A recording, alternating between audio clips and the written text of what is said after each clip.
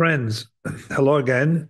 Today we're going to talk about the ketogenic diet and its effect on cancer. In fact, it's not about a ketogenic diet. I don't really care about it. I'm not crazy about it. I'm not crazy about all these weirdos on the web who advocate the use of fat.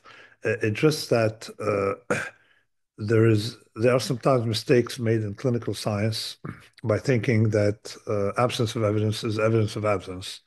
There are some trials that are very difficult to perform and they don't perform it because there's no incentive.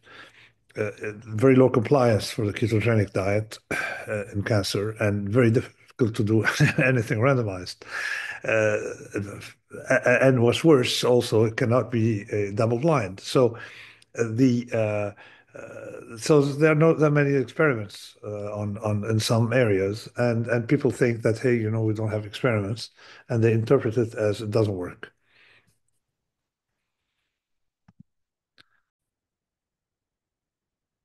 So let's look at the situation here.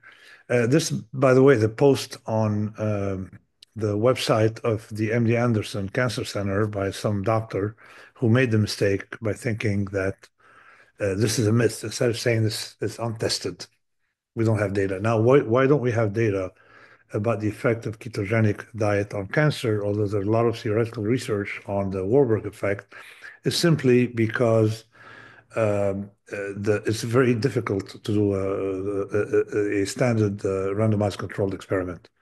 And compliance is usually very low because I don't know if you tried the keto diet. I tried it for 3 days once.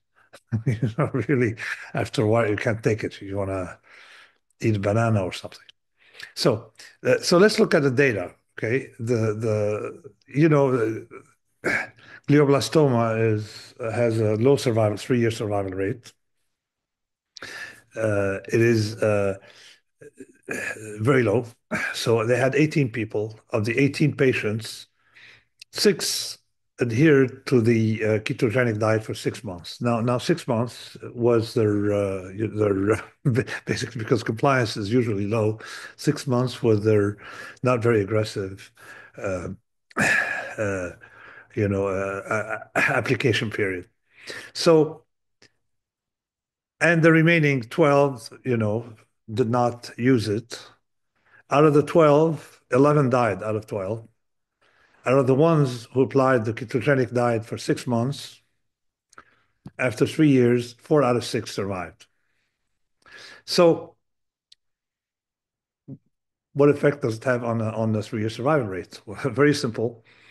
The if I use the maximum ignorance probability, it looks like it is 73%. It's a 73% effective. Okay. And I won't get into the maximum ignorance probability, but we can compare just the methodology I use using something more organic than p-values, p-value equivalent.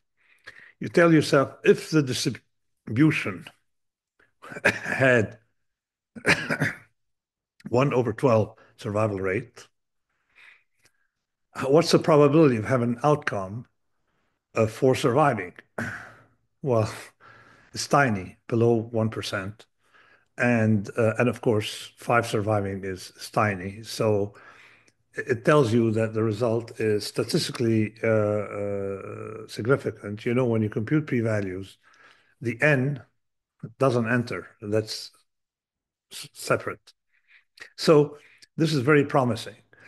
Now, this message isn't so much to tell you to use a ketogenic diet for cancer. It's just it's a methodology thing that doctors should be very careful about the statements they make. I've encountered this in many cases in cardiology where things have not been tested and they just tell you it doesn't work. The clinical knowledge is very important, but sometimes, it's rife with biases because that's the way it works. It's needed. Biases are needed to make the think function properly. So thank you for listening to me, for watching this, and to the next one. Bye now.